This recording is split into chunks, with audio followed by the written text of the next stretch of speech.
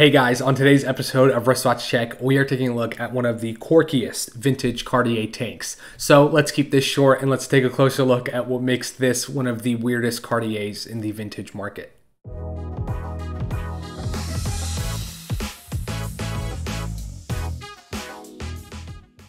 So in vintage watch terms, the Cartier tank on my wrist today does count as a jumbo, because from this era, Cartier tanks were mainly 23mm for men's. But this example is a 25mm because of its larger wood case. This example is fairly uncommon and rare. It's a love-hate relationship for most. Some people truly love it, others just don't get it and think it's hideous. In my opinion, it is so cool because this shows how experimental Cartier was and how much they still are. Even looking at Watches and Wonders and looking at what Cartier is doing now, they have always had this experimental DNA in their blood. And today we get to take a look at what they were doing in the 1970s to be different from everybody else. So again, this is a 25mm case, not a 23mm like you would often see with the Cartiers from this era. Being from the 1970s, housed inside is a manual at a movement. Its 25mm case is paired with two separate pieces of wood on each side that could actually be taken off and are separate from the case itself. The dial itself is also made out of real wood with applied gold markers at 12, 3, 6, and 9, and then the Cartier applied under the 12. When it comes to affordable watches, Cartier from this era are known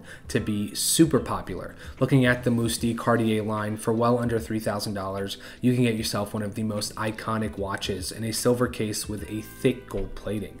But if you want something even more quirky and special, we take a look at the Cartier Tank Wood. This example is the jumbo, and there were two sizes, this and the 23mm, but this is the more collectible example. Paired with a matching dark brown strap, I think this watch is one of the coolest examples of affordable Cartier. A manual on movement in a larger case for those people who love the Cartier tank but hate the size. On wrist, I think it actually wears pretty well. On my 7-inch wrist, which is a pretty common wrist size, you can see that the 25mm case wears perfectly, and even for a larger wrist, this watch would wear just as good. Now, if your wrist was smaller, Cartier tank would look pretty jumbo on your wrist in this case size, but in my opinion, it's cool and it's different. It shows that Cartier was trying so many different things in this era. Taking a look at their Mousse Cartier line with lapis lazuli dials and so on, there is a lot that came out of Cartier in the 70s, and this is one of them. This watch is fairly rare, and I remember just 3 years ago, these watches were close to $1,000 to $1,500 with the jumbo case, and now they've jumped to be $2,000+, and some of them in amazing condition with original strap and buckle, and even box and paper examples are going for near $5,000, and I understand why. When it comes to Cartier tanks, it is not often that you find a 25mm cased Cartier.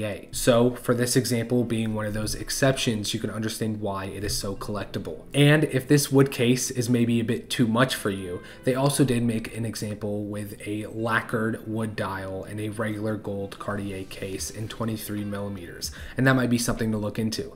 But again, this is totally different from the normal Cartiers that we see in the neo-vintage, vintage, and even modern side of Cartier. So this is a unique piece. This is for someone looking to add something truly special and unique in their collection.